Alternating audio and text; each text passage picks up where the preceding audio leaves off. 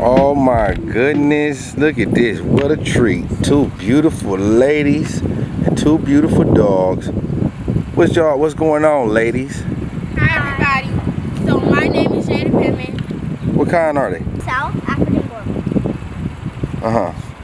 Wow, those some good looking dogs. Yes, they are. And we take care of our dogs. We make sure that they feed them good, look good. We always brush them. We always take care of these dogs. What y'all feeding them dogs? We're feeding them Sprite that we make on our own. How can you tell if the dog food is good or not? We can tell if the dog food is good or not when the dog is, if they need to gain weight, they're gaining weight. Or if they don't need to, they're looking good, their body's good. You know, everything about the dog, you know, kind of reflects on their food. So you can tell something's wrong with the dog. You can always look back and say, okay, let's see what they're eating.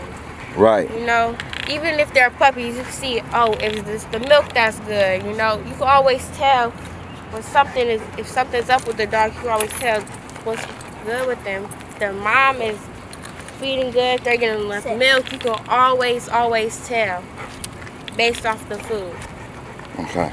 If you take care of them, you know, they'll give you back what you give them. Because they're big and strong. So yeah, these are really nice and kind, generous dogs, you know, and they always pay you back. Even in multiple ways, they give you back happiness, protection, and they just really fill up your life and make it way more lively. Wow, thanks, Luke. Just by their presence. And they can be really easy to train.